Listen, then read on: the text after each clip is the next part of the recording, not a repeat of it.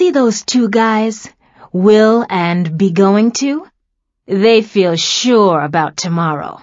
The sun will rise tomorrow. It is going to rise at 6:42.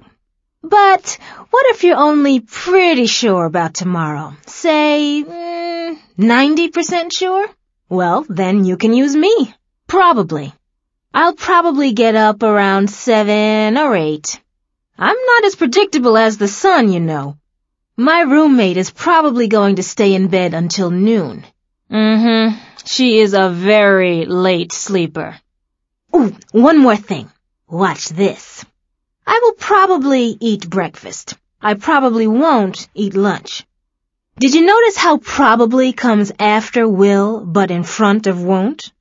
You can read about it in chart 3-4. But first, click the arrow to meet May. She also shows you ways to talk about the future when you're just not 100% sure.